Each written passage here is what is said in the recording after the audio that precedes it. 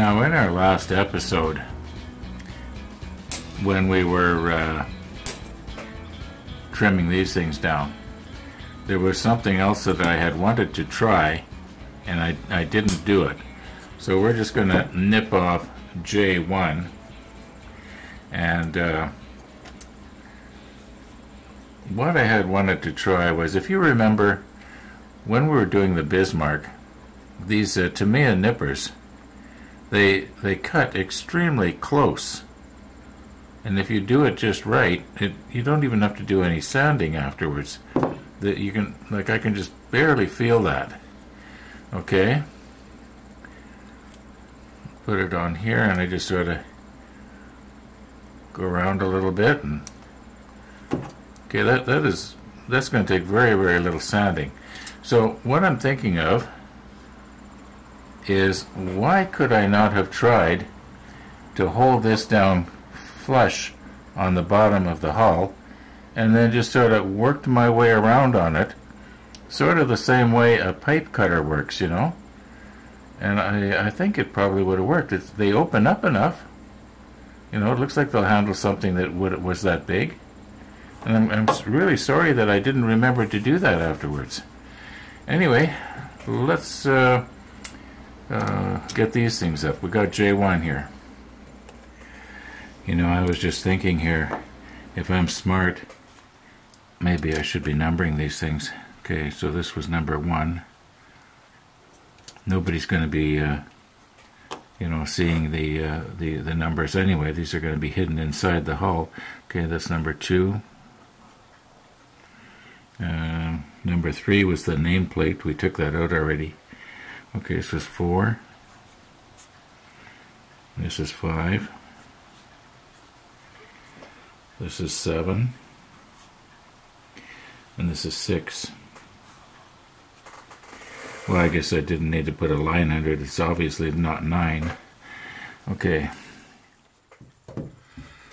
Now, remember last year we took our empty sprues and we hung them up on the wall? I don't think I'm going to do that this year. We had fun last year doing that, and yeah, we'll have fun doing something else this year. And the last one.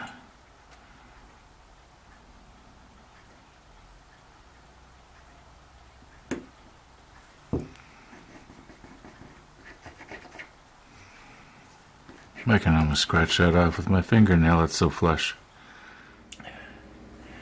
Okay, a couple of things here. I was kind of wondering, why didn't they have these things numbered 1, 2, 3, 4, or the other way? Like here's 1 and here's 2, and then, anyway. And another thing I thought at first, it probably doesn't matter which way these things go in, you know, they're probably mirror image to each other, but they're not. If you notice, well, it's kind of hard to see, but they aren't mirror image to each other. They're there's a bit of a bevel there. So in other words, in order for this one to fit properly, it has to go in this way, not this way.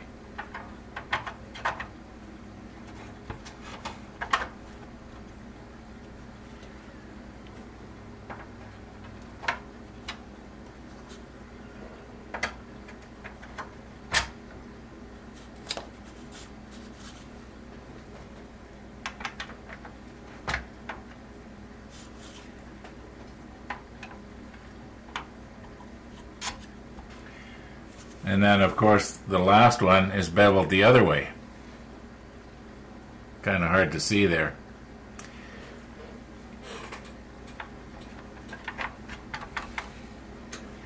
Yeah.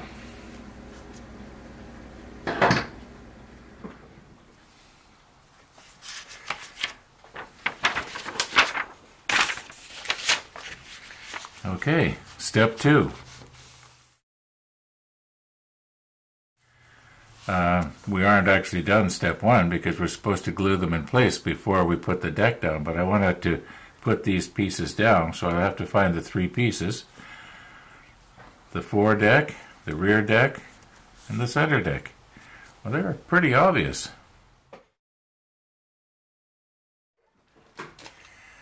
Okay, The moment of truth here. I have not tried this yet.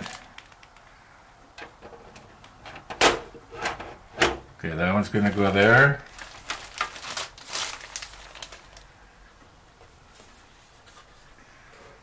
This one's got to go here.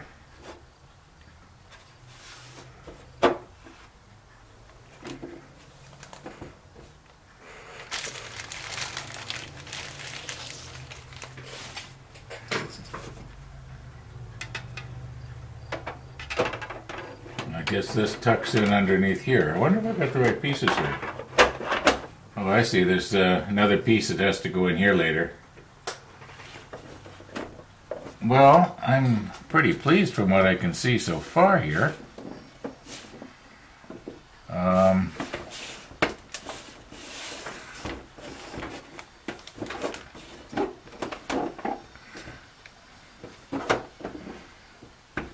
It appears to be quite good. I would say it's just as good as the fit on the Bismarck. However, what is going to happen if we... See, my worry was that if I glue this tight together,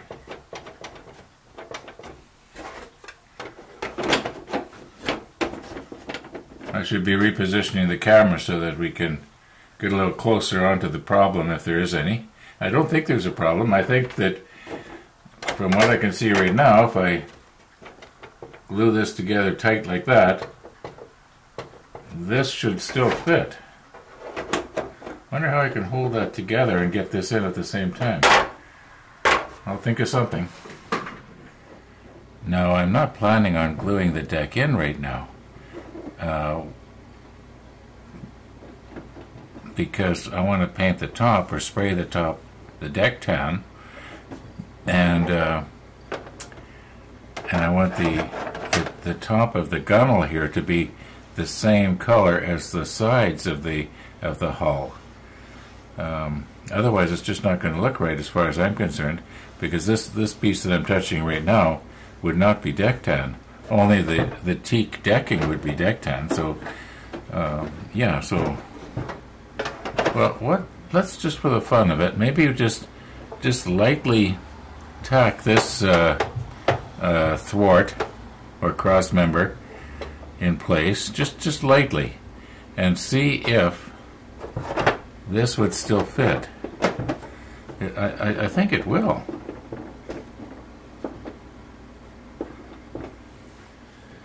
Okay, here's the plan. Notice how we got a little bit of play right here.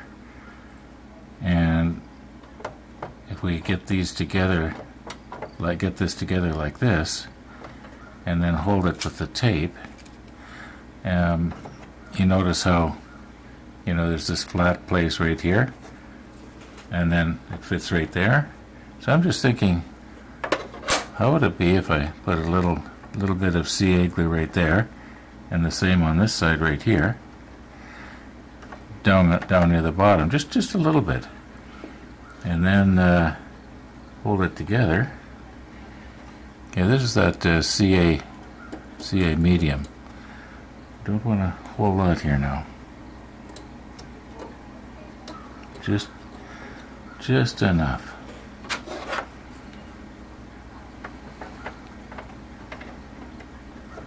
Okay, now before it has a chance to cure in the open position, we'll, whoops, pull this tight.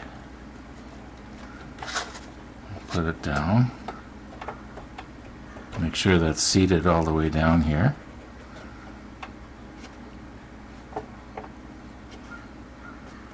And is that together as good as it can go? I think it pretty much is. Now I would imagine that's going to cure pretty quick here. We'll just leave it for a few minutes. The moment of truth here.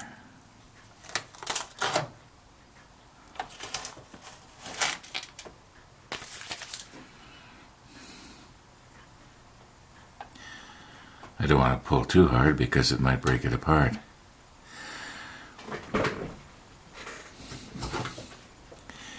Now, in order to know exactly where this piece in question comes, I have to have the bow section as far forward as it's supposed to go here.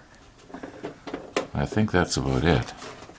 I know you can't see it, but up at the bow it's matching up pretty good there.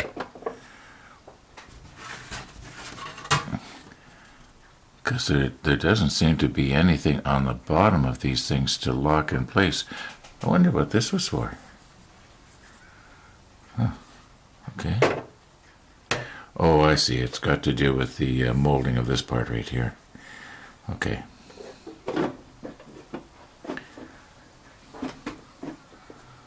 Now, how is our fit here? Perfect. Perfect fit. Well, I would think, if that's the case, it's probably safe to fasten the rest of these down and to reinforce this the rest of the way with some maybe extra thin.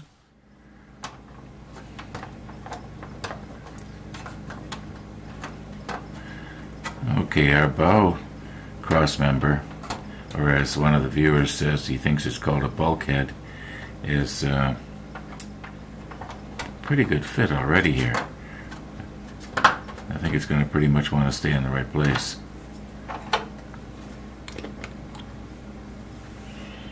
Here we go.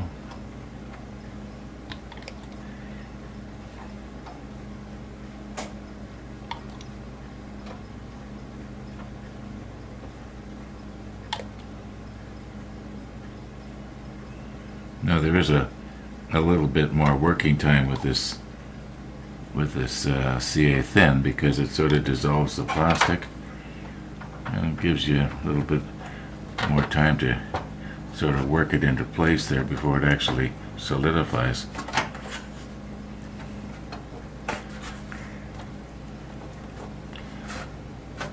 Okay, I think if it sets right there, this ridge along here should line up with the top here. At least it appears to. I just want to make sure that the top here is not higher than it's supposed to be. Otherwise it's going to be holding our deck up. I'm pretty sure I got it seated down as far as it'll go here.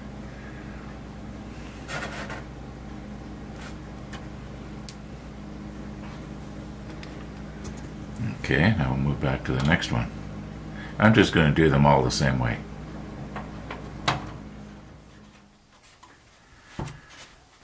Okay, we have worked our way down to the very last one here.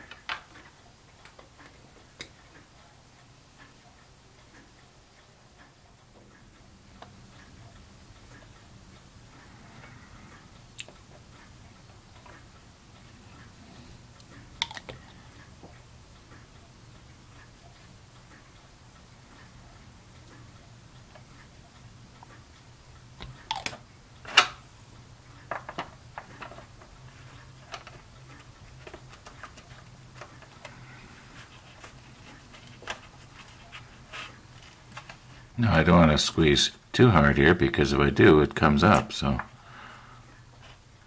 this one's almost a perfect fit as well. Just hold it here for a couple of minutes and then let her go. Now when I was working on that last bulkhead there, I noticed that there's little ledges here. So I thought, I wonder what's on the other side of the hull here. So I looked, and there's absolutely nothing on the other side. And I was wondering, was this sort of some sort of plan that Trumpeter had, that there was going to be sort of a deck there, because the spacing from this ledge up to this ledge is almost what I think probably would have been a deck. So I don't know what's going on there. That's kind of interesting. Would have been, I'd like to know, what were they thinking? Now another thing that I'm noticing, my coffee cup's empty.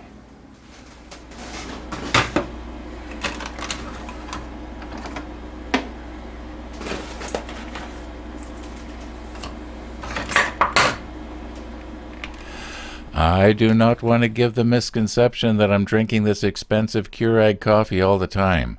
Just every once in a while I get a hankering for a flavored one. In this case it's vanilla hazelnut. Yeah, I usually drink the ordinary coffee, the Folgers. It tastes good and it's a fraction of the cost. Now mind you, I don't know if it has as much caffeine as this flavored coffee does, but that doesn't matter. It tastes good and it does the trick.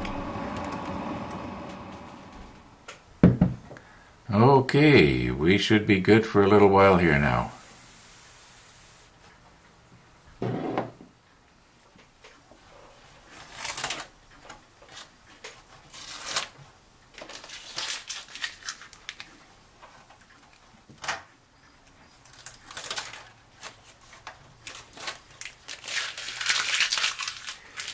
Okay, probably a little over an hour has passed now since I glued these in.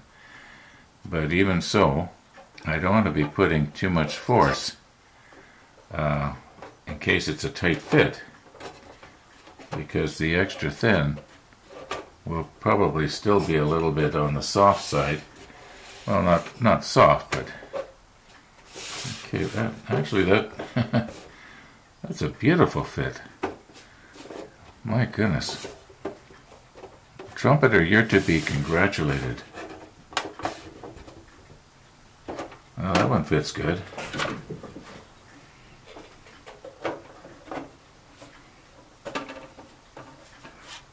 And we already sort of tested this one out. It fits good too. I'll move the camera in so that you can see what's going on here.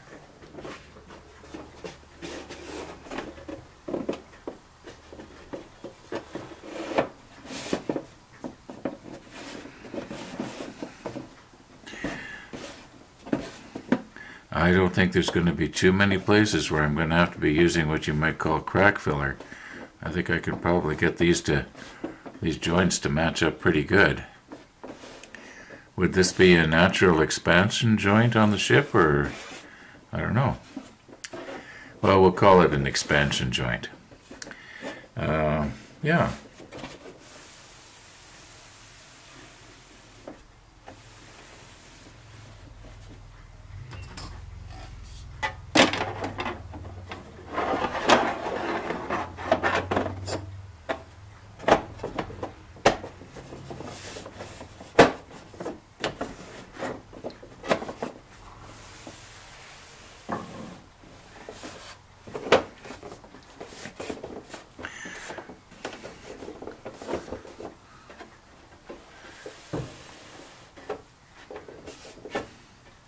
Try and get my fingers out of the way so that you can see how well everything fits here.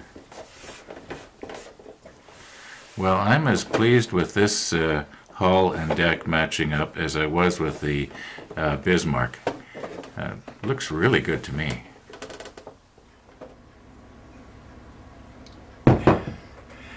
Okay, every time I think that we're just about ready to take the hull outside and spray the primer, the reason I want to do it outside is because the primer I want to use, if you remember when we did the Bismarck, the primer was that lacquer. Now we probably won't be needing these parts for a little while.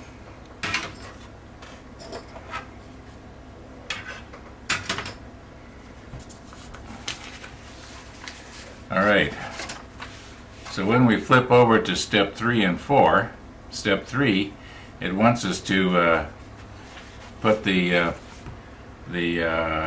guess I want to call them mandrels, but I know it's not a mandrel, on the back here. The bracing for the propeller shafts. It's probably a proper word for it. Maybe I should look it up. Now, over the last year or so, you've often heard me refer to somebody as Tennessee Jim. Tennessee Jim, he's the one who sent us those Tamiya mini Q-tips, or as some people call them, cotton buds. Well, there's another Jim. We're going to have to refer to him as Thailand Jim, because he lives way down in Thailand. At least that's where he's retired. And, yeah, thanks to Thailand Jim, we have these drawings. They are going to be so helpful during this build. Thank you, Thailand Jim.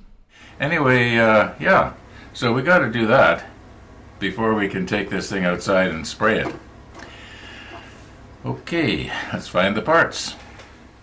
Now we need E17 and E18.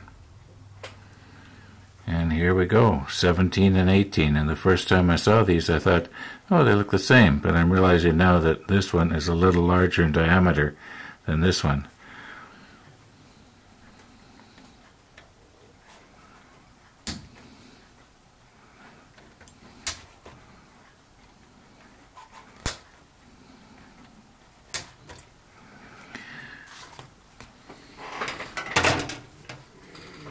And of course, we need 2 of each. So